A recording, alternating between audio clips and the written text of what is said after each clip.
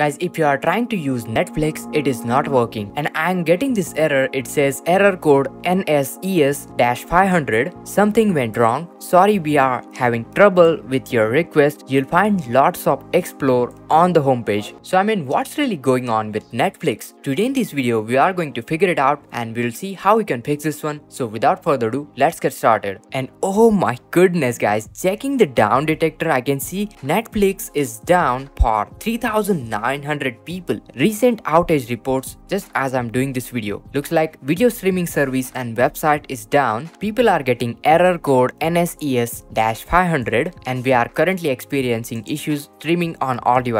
Terrible, this error code NSES-500. Netflix isn't working. Same error code 500. Resident woke, Netflix crashed. Heading over to the Netflix Twitter official page, looks like we didn't found anything particularly regarding this issue. According to the down detector, we can clearly see this is a server thing. So servers are down right now and that's why your Netflix is not working. Once the server connection is established successfully, you can able to use the Netflix without any worries. So don't worry guys. I hope this video was helpful. Make sure to hit that like, share this video, subscribe to our channel. And this is Kedar from How To Guys signing out.